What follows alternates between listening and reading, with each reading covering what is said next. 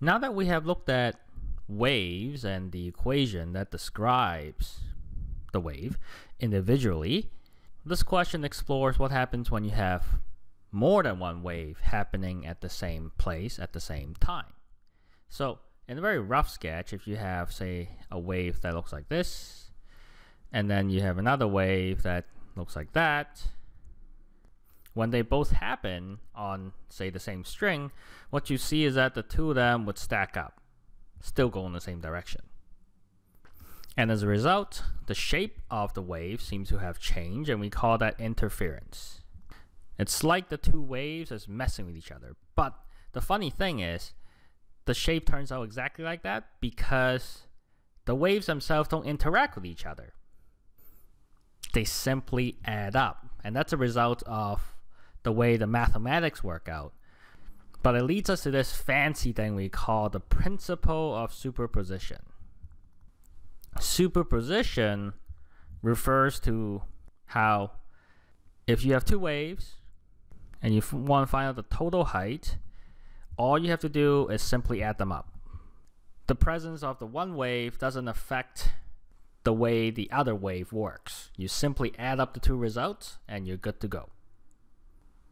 And this would work even if you have a sinusoidal harmonic wave that repeats itself forever and ever, and it'll also work if these two waves go in different directions, as you can see from the plus sign and the minus sign. If you want the total height at a particular time, all you have to do is to add up the two separate waves separately. So let's do that. For wave number one, it just becomes an exercise of subbing numbers in at this point. Given that we have our x value and our time value, so this becomes 4 plus 9 plus power of 3. Put in the sine function mixture, you use radians though, not degrees. Then you should get something like that. For y2, very similarly, we have the same space and the same time. So that's 8 minus 18. Being negative is completely fine. And you get that. So with this 2 here, we get the total by summing them up to get,